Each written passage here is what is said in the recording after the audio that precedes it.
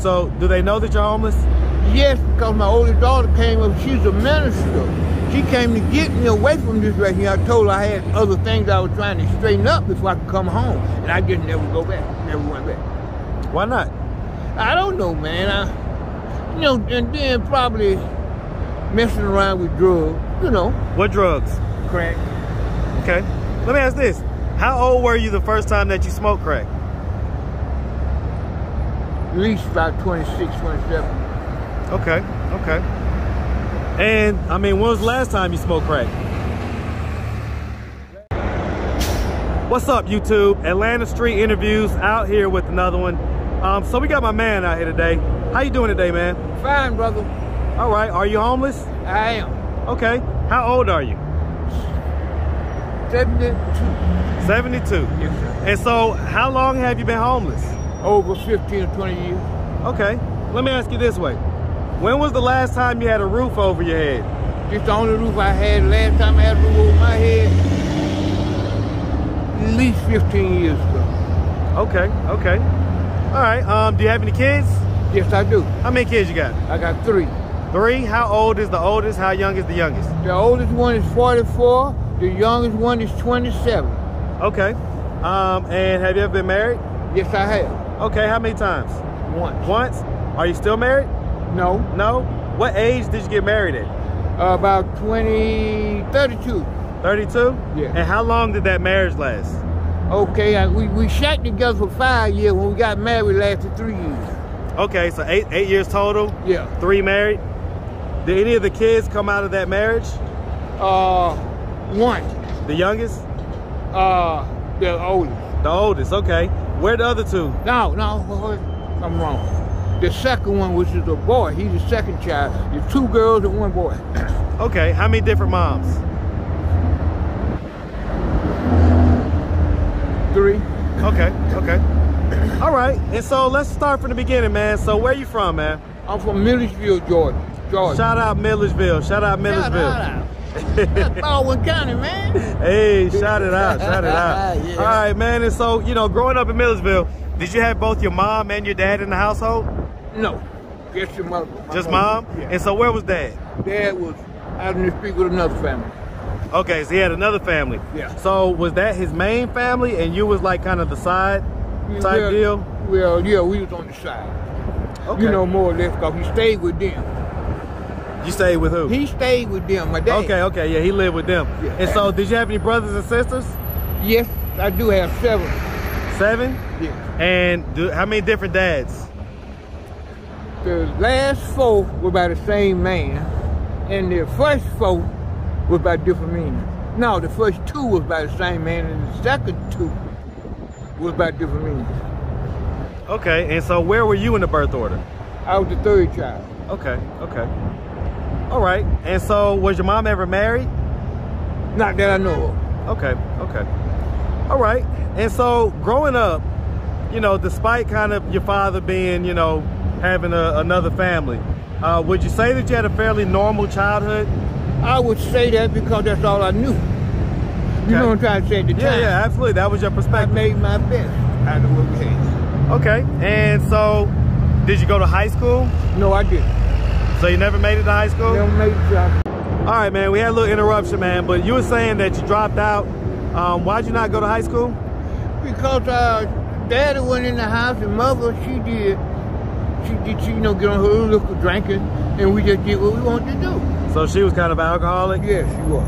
Okay, okay, so you guys were just doing what you wanted to do? Yes, you know, because she didn't have time, because when she got on it, she might stay on it 2 months.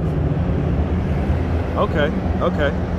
All right, and so, I mean, so what was your early kind of, what was your teenage years and your 20s, what were they like? They was the best years that I thought I had. What type of stuff was you doing? Everything, trying to be a man. I had my first child, I was 16. You were 16? Yes. Okay. Well, let me ask this. I mean, what age did you lose your virginity? It was a long time back because I hung around with a lot of young girls, and they would take me with them to the bathroom because we had outside toilets. And they, you know. You say to the outhouse? Yeah. It was like an outside bathroom? Yes. And they would take you to do what? Let me play with them. And, you know, stick my little in them, whatever. You know, 12 or 13 years old. 13? Yeah. Okay. And so you say you had your first child by 16. How old was the mom? She was 7 years younger than me. So you were 16? Yeah. So she was right around, my child was at 16. That's when she was born, I was 16 years old. So me and her mother, we couldn't have been no more than 3 to 4 years different. Okay, so was she was younger than you though? Yes. Okay, so she was about 3 or 4 years younger? Yes. So she was like 12 or 13. Okay, okay. All right, and so, I mean, your kids, let me ask this. You know, how are they living right now? How are they in life? Well, last time I talked to my daughter, she's a minister now. She came. That's the oldest? That's the oldest. Okay. And the other one, I got one up here, and she's 27. And I got my son that was with my marriage. He's back home too.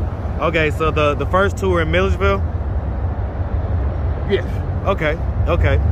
And so, do they know that you're homeless? Yes. My oldest daughter came up about almost a year back, but not quite not 30 years. All right, so hold on. We couldn't hear because of that.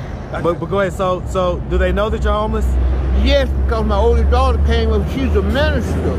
She came to get me away from this right here. I told her I had other things I was trying to straighten up before I could come home, and I just never go back. Never went back. Why not? I don't know, man. You know, and then probably messing around with drugs. You know. What drugs? Crack. Okay. Let me ask this. How old were you the first time that you smoked crack? At least about 26, 27. Okay, okay. And, I mean, when was the last time you smoked crack? Last week. Okay. And so, I mean, it doesn't seem like, so that's not really something that you're trying to kick right now, right? That I'm ill, but at the same time, I'm trying to learn from my mistakes. You know, I'm here because this is where I think God want me to pick up something that I'm leaving in the next month. Where you going? I'm gonna try to get me a place. I'm 72 years old. I get a check every month. Okay.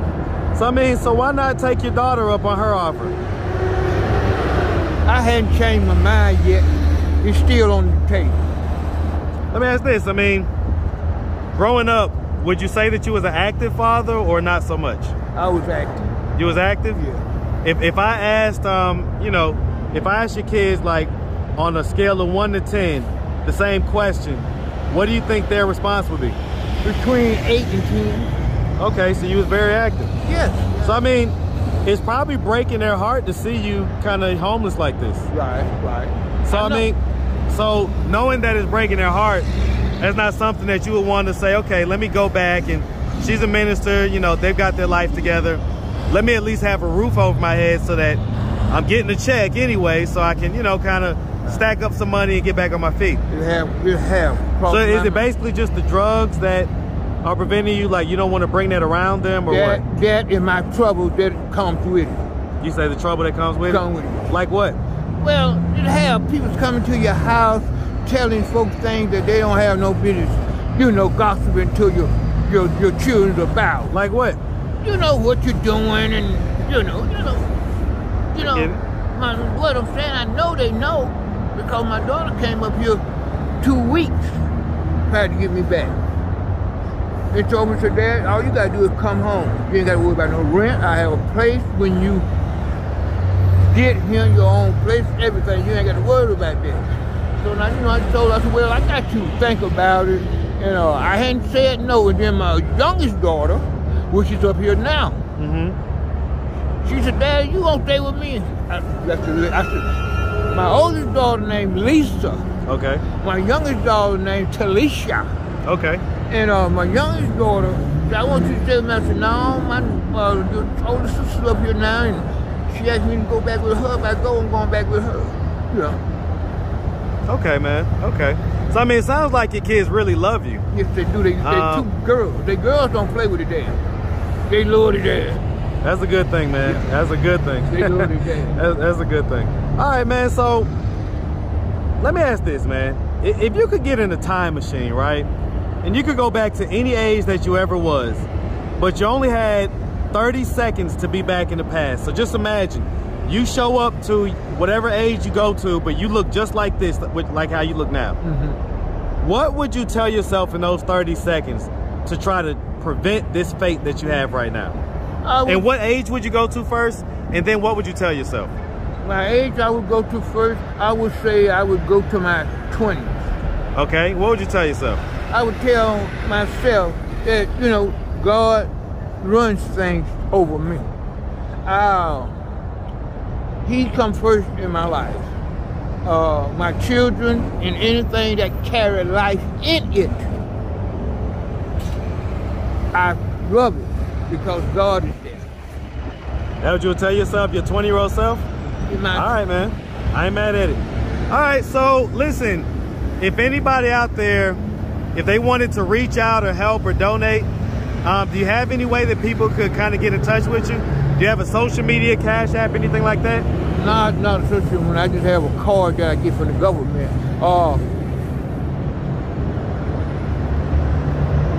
Where do you normally panhandle it? I don't panhandle. I might go up there in the Centennial Park and sit around with Ben Spinner Day too up there, you know, just kicking it. Okay.